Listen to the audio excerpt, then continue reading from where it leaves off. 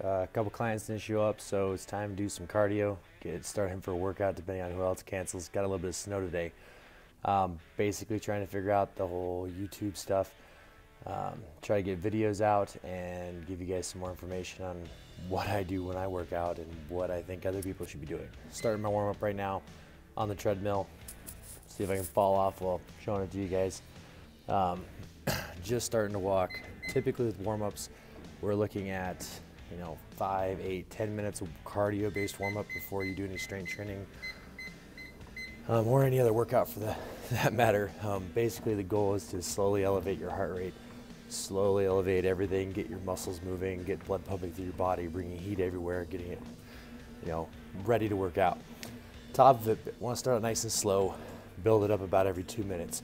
When I was doing a lot of metabolic testing, we kind of built these workouts specifically based on the tests, looking at what points do people actually start to warm up, at what point do they get to this point where their body's ready to work out, heart rate drops and comes down, and they get to kind of this initial steady state.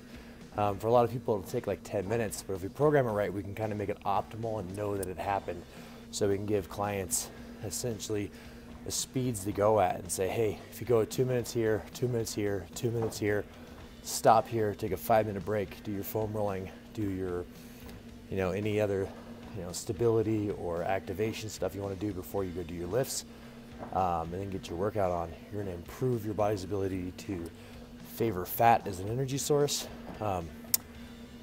Make sure I'm not telling people that, hey, if you warm up right, you're going to burn more fat.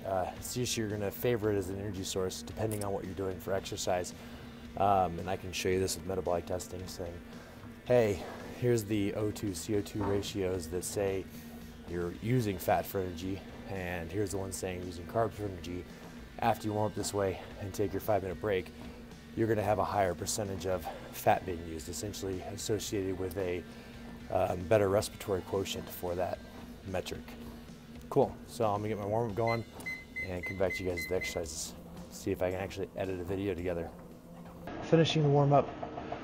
Getting ready to go do a little bit of mobility. Obviously, a little bit out of breath. Here's the stop button. I just want to go through a couple tools that I use for my warm-ups when I have for my clients' warm-ups. Basically, when we're trying to loosen things up, maybe do a little bit of myofascial release, get a little more blood flowing into an area, or potentially inhibit a muscle from being overactive. Use foam rollers, and then obviously with some mobility stuff. Can't go wrong with a piece of PVC pipe. This one's a 3/4 inch piece of PVC pipe. I typically try to use probably an inch, something a little bigger, not quite as much flex to it when I do my warm-ups. Here are a couple more examples of PVC pipe I use with warming up and stability exercises. So these are 1-inch pieces of PVC pipe.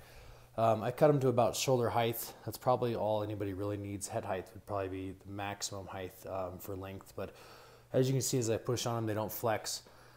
So a lot better when you're using it for balance or even doing some of your stability exercises. Another reason why I like the 1-inch diameter is it's much closer to the thickness of an Olympic bar. Here are a few more of the tools that I use with kind of mobility, myofascial release, kind of loosening muscles up before and after workouts, or even if they're just sore from other things I've done in my life. Some foam rollers are denser than others. Some brands are just made differently. So we've got a couple TP therapy rollers here. These are called the Grid. So they come in different thicknesses, or I guess densities as well. So nice little layout, so you can get a little bit more aggressive if you want to, and if you don't want to, it's got a few flat spots. And a couple more items from TP therapy I use a lot on my calves. This allows me to get a little bit more specific in the areas, or using it on smaller muscles. A couple more things. This is kind of good for being able to work on your erectors and some of the lateral muscles of your spine. It's a lacrosse ball. You could throw one of these in a sock, tie a knot in it, and make one of those yourself, or 2 lacrosse balls. So lacrosse ball is a phenomenal tool. Nice, hard, dense rubber. If it's too hard for people, a tennis ball is another option. It's a little bit softer to be able to dig into some of those muscles yourself. My dense foam, so black foam roller right here. As you can see, something about the durability of these items. One thing about the foam rollers is they do kind of tend to chip apart when you have children and dogs and pets attacking them. So they're probably not quite as durable as these TP therapy ones. And you can see they found the same brutal abuse from dogs and children and cats. that the foam roller has, and they just tend to stand up better. The last couple items are these Flexor grip bars. I think they're both TheraBand. TheraBand Flex Bar. They're meant for strengthening muscles within your forearm and your grip, but they're wonderful for like your myofascia and rolling them out and using them as that. So once again, black, dense, heavy, and then lighter colors tend to have different densities to them, so for different use cases. But that's what I use and the tools I use with my clients.